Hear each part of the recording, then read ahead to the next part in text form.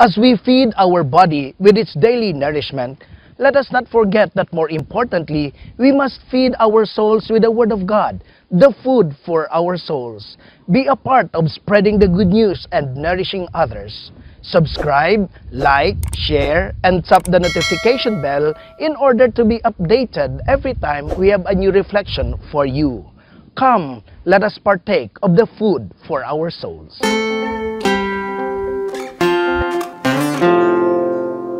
My dear brothers and sisters, this Sunday we celebrate another very important feast in the church. That's why we call it as a solemnity.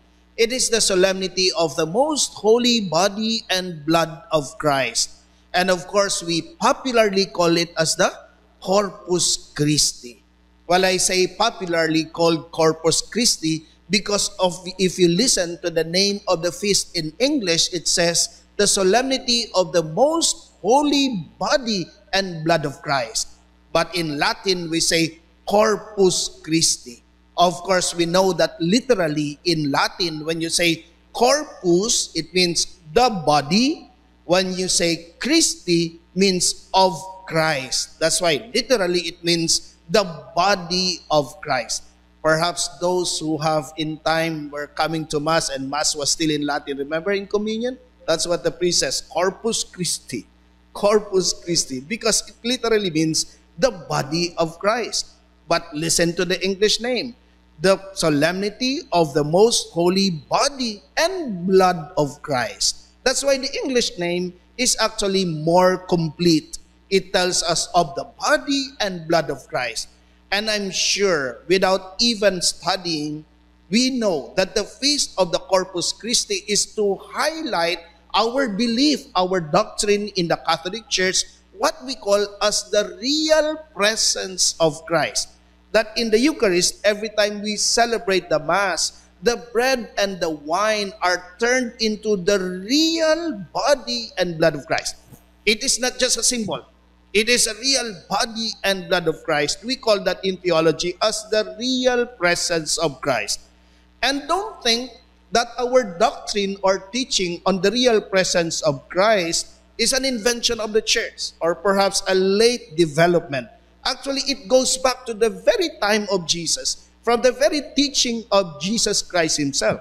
Go to of course, the best part in the scriptures that you can go to and see the teaching of Jesus of his real presence in the Eucharist is found in the Gospel of St. John. Go, for example, in chapter 6. Very important.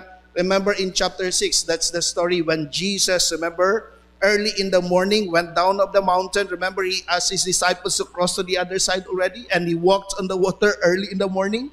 And people during that time have been following the Lord. And since they were following the Lord, when they woke up in the morning, they could not find Jesus anymore. Why could they not find Jesus anymore? Because early in the morning, he walked on the water, remember? And what do you do, as I said, at 3 o'clock in the morning? Snoring, Father. Right? So they did not see Jesus leave the place. That's when they woke up, they could not find Jesus anymore. And so they were looking around, they could not find him. What they did was to take a boat and cross to the other side. When they got there, they found Jesus. And remember, they said, when did you get here? It's like we were looking for you there.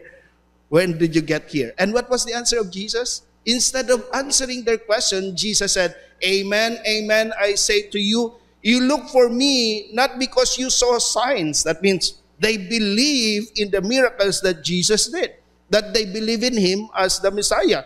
He said, rather you look for me because I fed you. Remember, that event happened immediately after the feeding of the multitude. And then Jesus says, look not for the food that perishes, but for the bread that gives you eternal life. And then, that's chapter 6.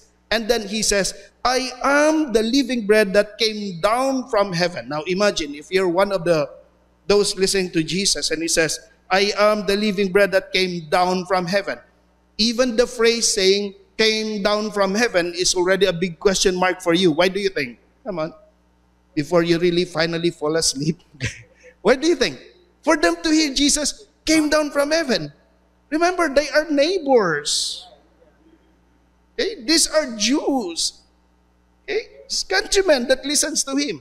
So what do I mean?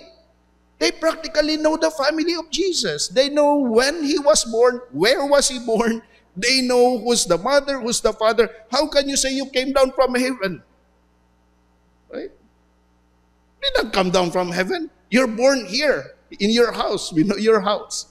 And yet Jesus said, whoever eats this bread will live forever. And the bread that I will give is my flesh for the life of the world. All the more. How can you say that your flesh we shall eat? Oh, when the Jews heard that, actually, the disciples, when I say disciples, don't think only of the 12. Remember, when you say disciple, what does that literally mean? A follower. Therefore, anybody who follows a teacher, or in this case, Jesus, is his disciple. Remember that during that time, hundreds were following Jesus. At this point, they have been following. That's why they were looking like, when did you get here? We're looking for you. But he crossed the sea early in the morning. And therefore, when they heard that, all of those following him, all the disciples quarreled among themselves. They were asking themselves, what does he mean by we will eat his flesh? Okay? That's just unimaginable. And yet, even though they questioned that, Jesus continued and said, Amen, amen, I say to you, unless you eat the flesh of the Son of Man and drink his blood, you do not have life within you. Whoever eats my flesh and drinks my blood has eternal life, and I will raise him on the last day. Very clear in the teachings of Jesus in the Gospel of St. John. That's chapter 6, verse 53. And when they could not still believe, Jesus even had to underline. What do I mean by that? In the next verse, he says, for my flesh is, he adds a word, true food. It's like saying, you still do not believe? Okay, let me push it further. Okay? That my flesh is true food and my blood is true drink. That's why even in chapter 6 of the Gospel of St. John, Jesus himself is already talking about real presence. Okay.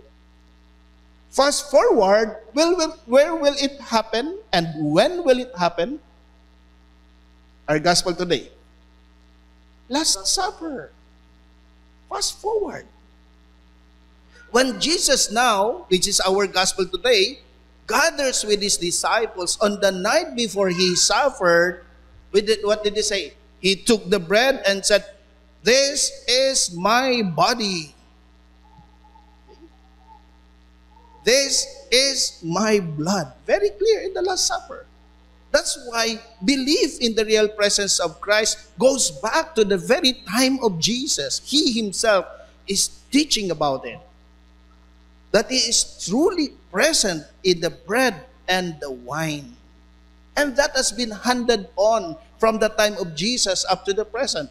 Go to Paul the Apostle, to St. Paul. Go to his teachings. A good example is in the his first letter to the Corinthians. He says to the Corinthians, I praise you and I thank you for always remembering the tradition I have handed on to you. And then he says, listen to this, a tradition that I received from the Lord himself.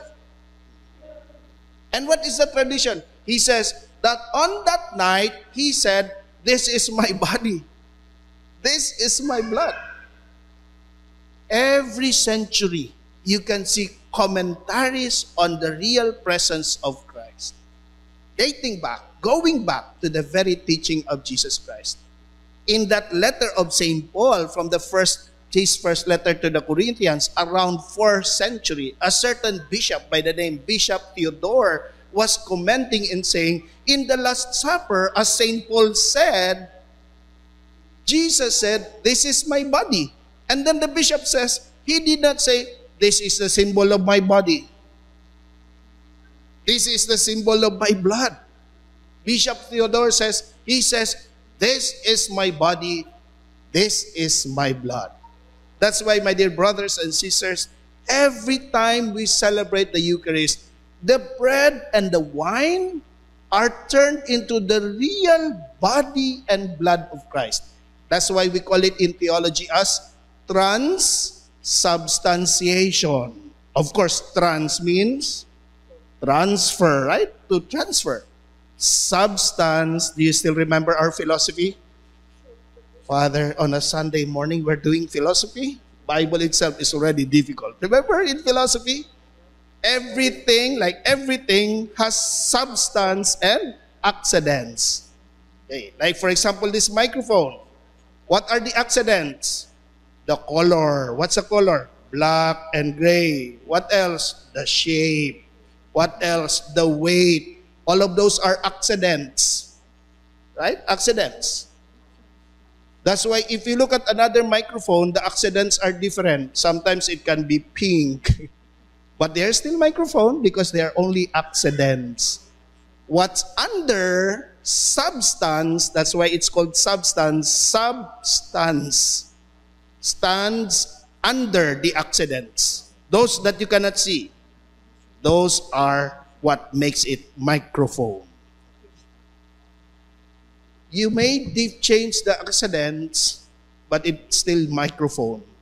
In transubstantiation, it's the other way around.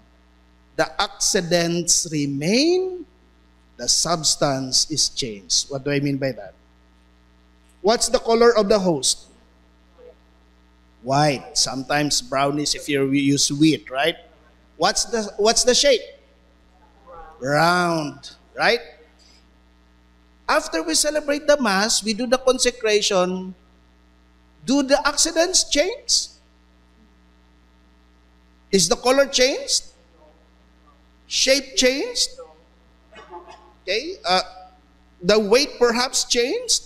No. The accidents remain, but the substance is changed. It is not bread anymore. It is the real body of Christ.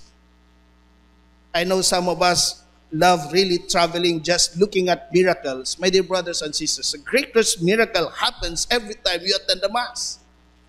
That the bread and the wine are turned into the real body and blood of Christ. You might be saying, oh, come on, Father. Be careful. Why? Because all throughout histories, we already have miracles of the Eucharist. And the most popular one, I'm sure you have heard it already from Father, is the miracle of Lanciano in Italy. Around year 700, 8th century, when there was a Basilian priest who was celebrating Mass, or monk. As he was celebrating the Mass, he was doubting, is this bread really turning real body of Christ? Is this wine really real blood? What happened? As he raised the bread, it turned into real flesh. As he raised the cup, the wine turned into real blood. And it has been subjected to many scientific tests. The last one, 1970, 1971, when they subjected to test the flesh and the blood. What's the result? All throughout the history, the same result. And what is that? The flesh is human flesh. The blood is human blood. The flesh comes from the myocardial muscle of the heart, which is very meaningful. Of all the parts of the body, it's still the heart, the myocardial. Okay? How about the blood? What type? What's your blood type? Come on. In order to open your eyes. What's your blood type? I'm O. What blood type you think they found in Lanciano? AB. Which is very meaningful. Who's AB here? Okay. Which is very meaningful. Why meaningful? Remember Shroud of Turin? What's that, Father? Remember the Shroud of Turin when they discovered a cloth that was the face of a man and believed to be the face of Jesus when he was carrying the cross to Calvary? Remember Saint Veronica wiped the face of Jesus, and his face marked the cloth with his face. When that Shroud of Turin was tested, blood AB.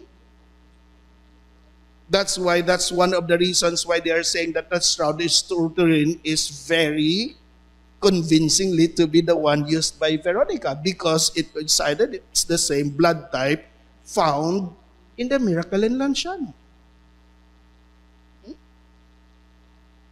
That's why, my dear brothers and sisters, our eyes may not see it. Accidents don't change, but the substance is changed. As I was telling you, of course, last Sunday, in our doctrine and teaching on the Blessed Trinity, remember, we might not completely comprehend it with our human mind because it is a mystery. But why do we believe? Jesus said so. He is my Lord. And what's the analogy I always give? I hope you still remember. A lot of you smiled. When we were younger, when mom says, come inside the house, it's getting dark, there's Tautaw Mona, we all run inside the house. We never saw the Tautaw Mona, but mom said there's Tautaw Mona outside. I believe her. It's your mom compared it to the Lord talking. If you truly believe in Jesus as your Lord, then when He says this, even though I might not completely comprehend it, I do believe because He is my Lord. Do you believe in Jesus as the Lord? Then believe that in the sacrament of the Eucharist, the bread and the wine truly become His body and His blood.